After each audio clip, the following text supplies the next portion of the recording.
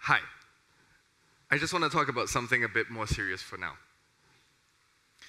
Anthony Bourdain, Chester Bennington, Kate Spade, Alexander McQueen. These people have so much resources, but they choose to live this world by their own hands. And it confuses a lot of us. Why would people with so much want to leave this world more than we do? I mean, we have less than them. Death by suicide is probably the opposite end of what thriving is. And having been a person who has been clinically depressed myself, I can understand where they come from. But it is a world which is really hard to understand unless you have been depressed yourself. I was a medical student. I had a prestigious career path.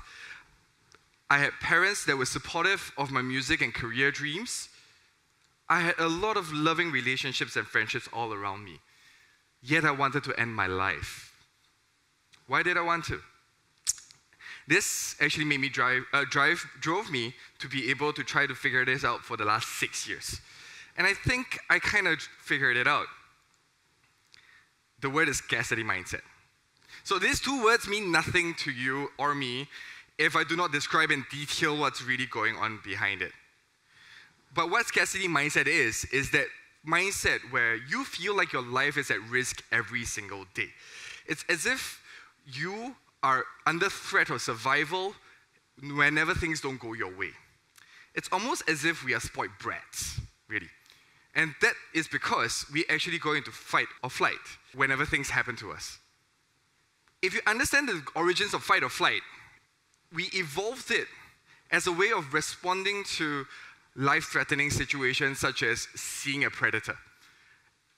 But how many of us actually feel that every day? No, not really, right? Nobody ever sees a predator around, unless you see your cat as your predator, which they can be. But instead, we go into fight or flight over getting a job, talking to our boss, talking about political affiliations, losing our phones, which I did about 3 weeks back, and over social media posts where people argue. When we go into fight, we are competitive, we're adversarial towards others. We focus on the one thing we think is important and hoard it as much as we can. This is the reason why people keep chasing down things like accolades, money, social status, and grades, but yet never seem to be satisfied. And when we go into flight, we go into cocoons of addiction, such as gaming, social media, Korean and Taiwanese soap operas, dysfunctional relationships, sometimes even into depression, or worse, death. But the problem is, as people living here today, we have a more luxurious life than an 18th century king. Why do we still have such scarcity mindset? If everything in the academy was true, we should be enlightened, calm, rational people rather than the judgmental, depressive society that is so riddled with scarcity mindset. So what's the reason behind this? The reason is very simple and it's very cliche and probably shared a million times. It is that we mix up our needs with our wants. Okay, now, you probably heard this a million times, everybody talks about this, but nobody really goes into the details of what this really talks about. And I'm unhappy with this answer too, because what is a need, what is a want? So to make it a bit clearer, I broke it down into what we want as what we term as a satisfier. A satisfier is a tangible, measurable thing that we believe will satisfy us, which the name suggests. And by logic, satisfiers should satisfy us. But our mind works a little bit more complex than that. And to explore this, we need to go to the original concept where all of this started, Maslow's hierarchy of needs. How many of you have seen, heard, or studied Maslow's hierarchy of needs? Wow, that's a lot of people. So, next question, how many of you have read the original article written by him or his book? Oh, wow, that's great. So, if you actually read the book, you'd realize that the writing is rather different from what we see today. But to go back further into this, a lot of these articles became the benchmark for a lot of economic, psychological, and governmental models afterwards. And the thing is that Maslow's hierarchy of needs actually started with an article that he wrote called Theory on Human Motivation. So the aim of the article was to talk about what made people actualize. And what year did it get published? 1943. What else happened in 1943? Everybody kind of knows? Okay, World War II. So this is the year where the war started, where a bunch of people, a specific group of people, were stripped of their needs and taken into death camps, right? So that's what happened. And a lot of people actually jumped the bandwagon. So if you read the original article, you know that what happens is that people expanded a lot upon it afterwards. So what we see today of Maslow's hierarchy of needs on Wikipedia is very different from what actually Maslow was writing about. And that's actually where it comes to the biggest difference. In the Wikipedia, all you see are satisfiers and not needs. What I mean by this is, for example, physiological needs. Right now, if you read the Wikipedia, you will see that physiological needs are food, water, shelter, sex, all these kind of different things. However, these are satisfiers. They're not needs. Instead, the need is nutrition or different things. For example, if we're talking about nutrition, we can be satisfied with a burger, a bowl of mixed rice, which is from different cultures, or it can be satisfied by an IV drip, which basically pumps all the nutrients into your bloodstream. These are all satisfiers. Well, food is a really good satisfier, but you don't need it. If not, the people on juice detox will probably drop dead within a day. So this is where the problem really lies. People will often go into fight or flight when they think that satisfiers are at risk because they mix it up with a need. Every time somebody takes a satisfier from us, it feels like the person is robbing us of our own survival. And to explain a bit more into this, I want to share with you a story about a man I helped. And he's named John. So John is a multi-billionaire. He inherited all his money from his family, and he had what on Instagram and Facebook looked like the most carefree life in the world.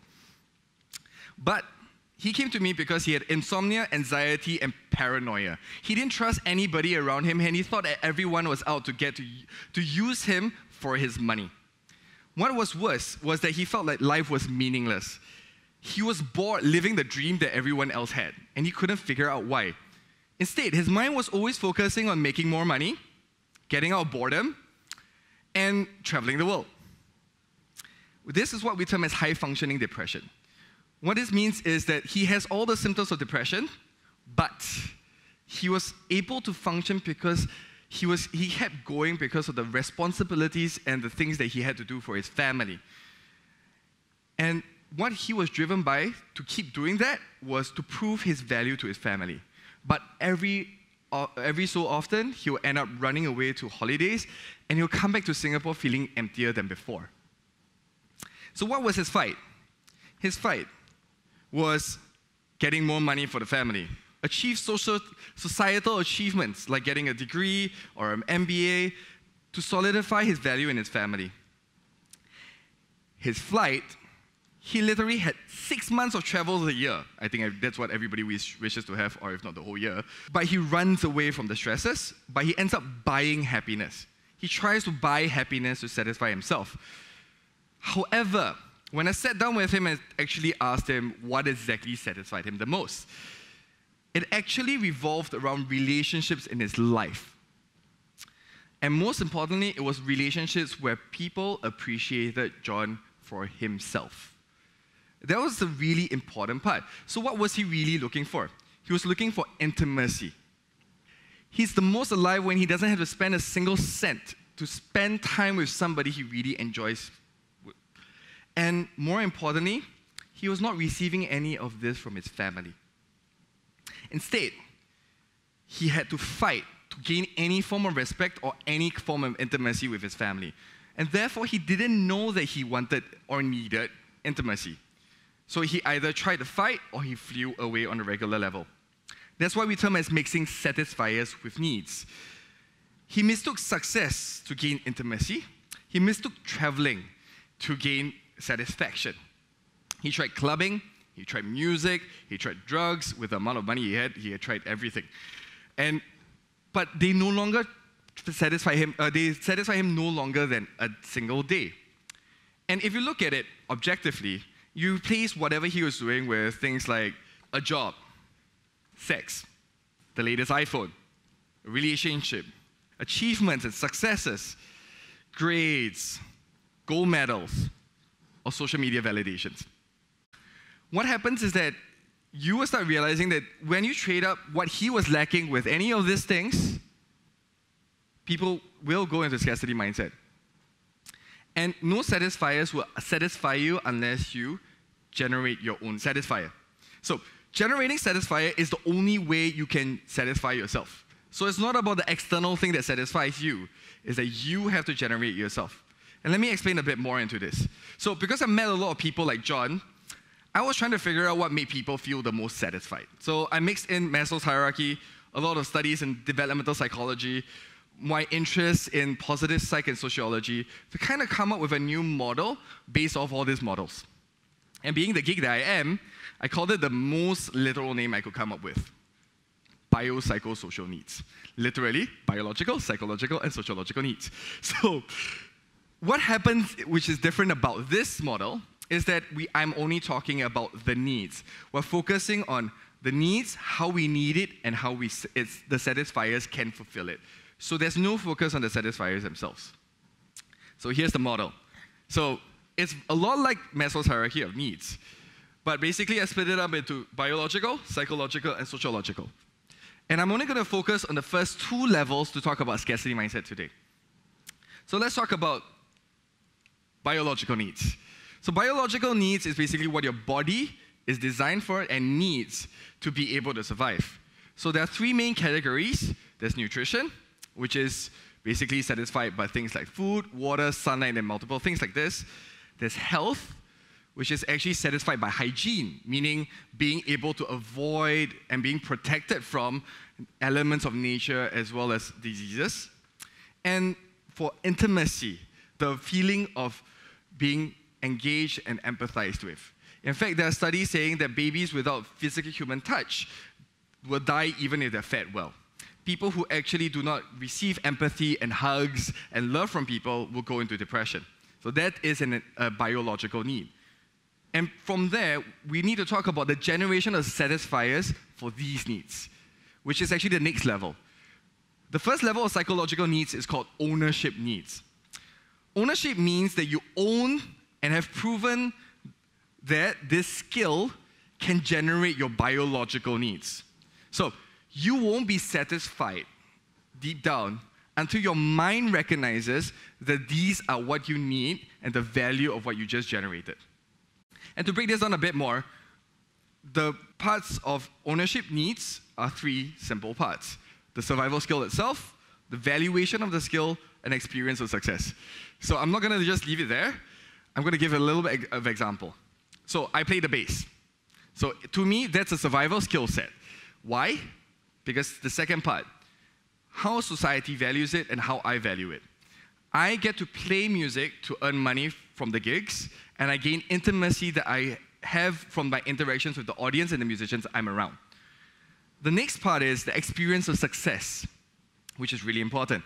I survived on just playing music and creating friendship circles out of the music circle for one whole year.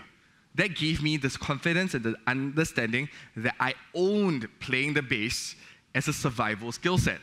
It's been proven of its success, and I own it. So this means that I can generate my main biological needs from this skill set. So scarcity mindset is basically when people have not been able to satisfy their ownership needs, which means you own skill sets that generate your biological needs. So for a lot of people, when they are worried about their livelihood at stake, the reason they feel so is because they feel that the satisfiers are what they need. For example, a really terrible boss that threatens your job. an iPhone, okay? If you lose it, it didn't exist 30 years ago, you should be able to survive without it.